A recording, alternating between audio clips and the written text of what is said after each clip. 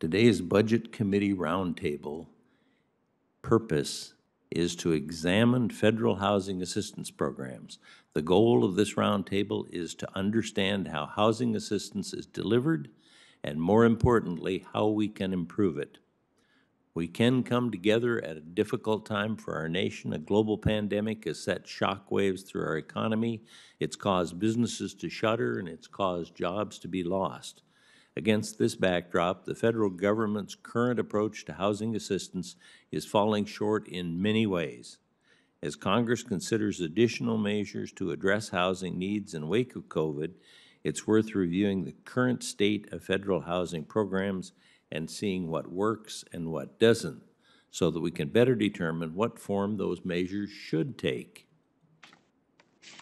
I know some would disagree. Critics may argue that working to reform the system could hurt certain constituencies. But that's not what we're about. And usually, if we get into the details, those can be solved.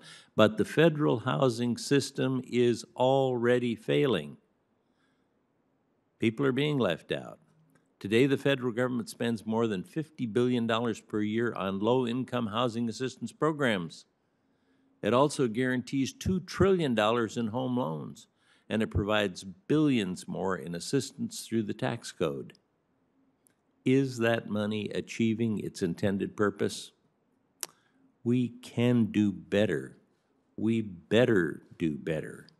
With 500,000 people homeless, and given the significant amount we spend, there's still years-long waiting lists for public housing. Studies have shown that public housing and project-based programs can trap families in high-poverty neighborhoods, which has significant long-term consequences for both their health and their well-being. And programs are scattered across agencies, creating confusion and significant challenges for those seeking assistance. Federal housing bureaucracies have grown so large that they are now failing those they should be serving. Most Americans don't even know the full extent of the programs available or where they can go for help. Critics may also argue that federal housing programs can't be one size fits all.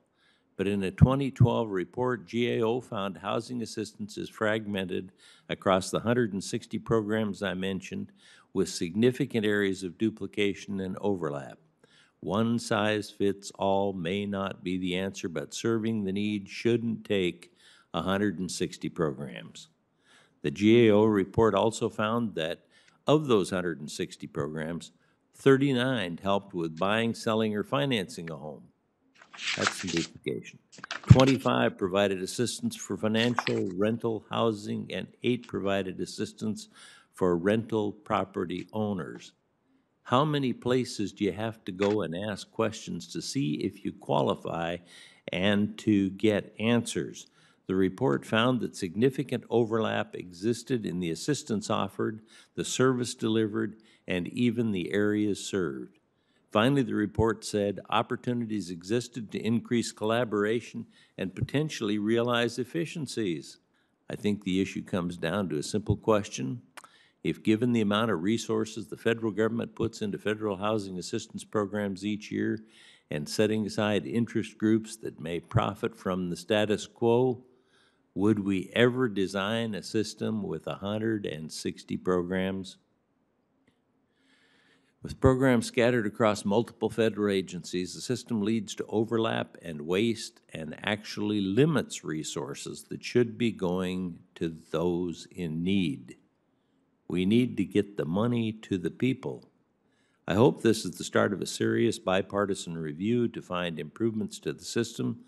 That's why we're here, to identify solutions and gather ideas about reform, and to discuss how to make these programs work better for those who truly need them.